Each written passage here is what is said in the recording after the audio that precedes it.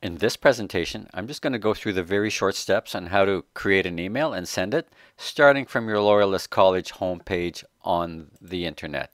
So I've already got my Google Chrome browser open, and I'm already on the loyalistcollege.com website.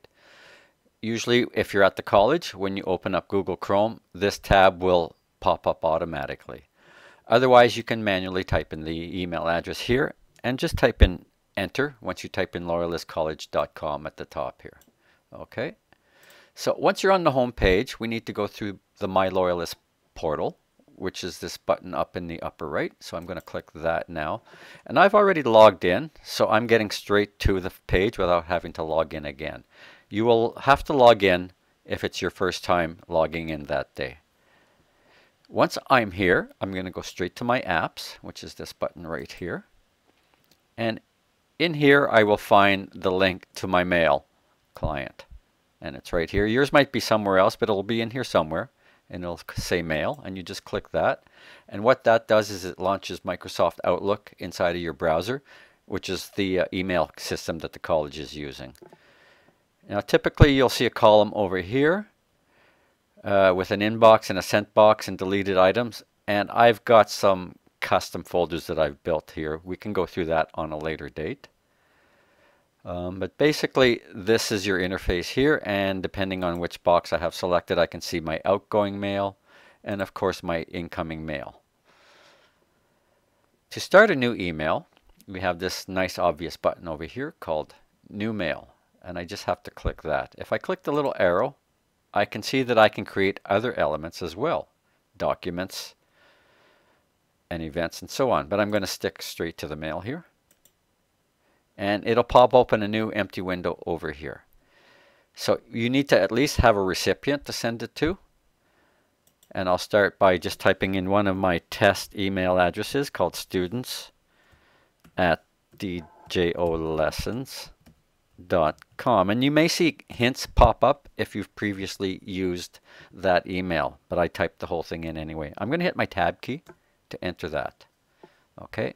Now you should always have a subject line, which is what the recipient will see. As you can see over here, I have subject lines such as missing grades and so on, some of my school business here. So I'm just going to type in test email. And maybe I'll do a space and go 01.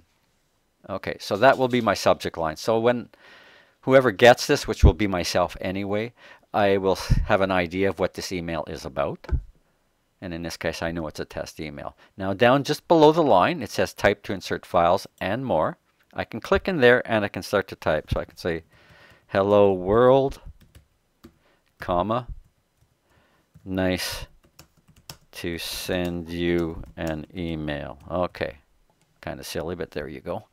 And all the best,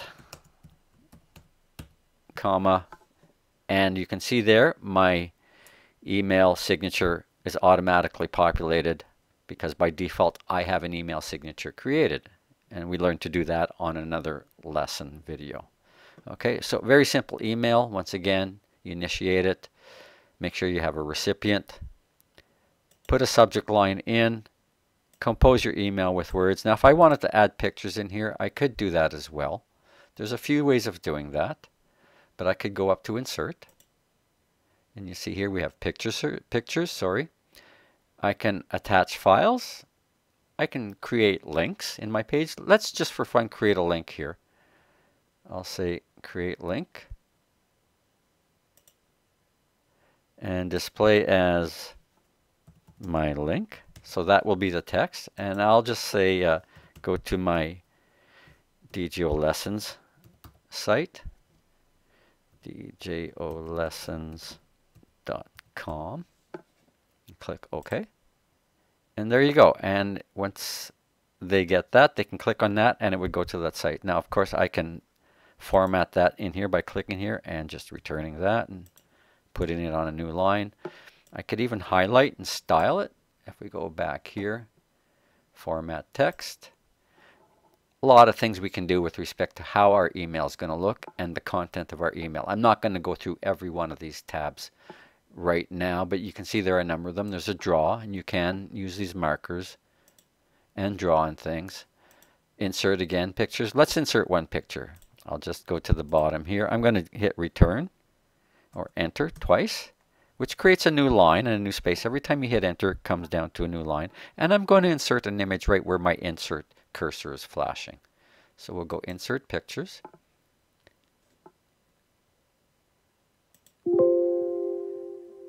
And I'm just going to grab this one. Let's see where we're at. Actually, let me go to my OneDrive. And let's see here. This might be a bit messy in here. You know what? I'm going to go to my local computer, to my desktop. And I have some images in here. And I'm just going to use one of these images here and click open. And there you go. And there's an image of me appearing on Canada's Got Talent. Anyhow, that is how you can include an image. That is how you can create a link. And you can see when you mouse over it, it does indicate what it's linking to. Again, if you're composing text, you can highlight the text. I guess I didn't actually do that. I'll go over to Format Text. And I can change what is called the font, which are groups of styles of text. And if I want to make it look a little more computery, this Aptos Mono definitely does that. I can make it bold. I can also make it italic.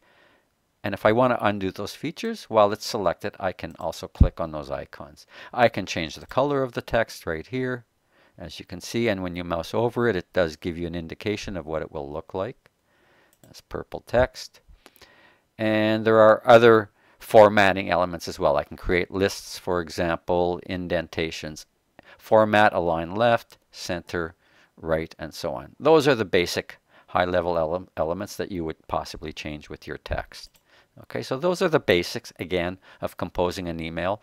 All I have to do now is click the send, and mission is complete.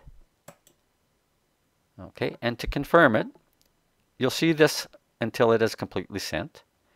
And again, depending on the size of the email, will take seconds, not usually a minute, but it will take more or less time depending on the size of the email.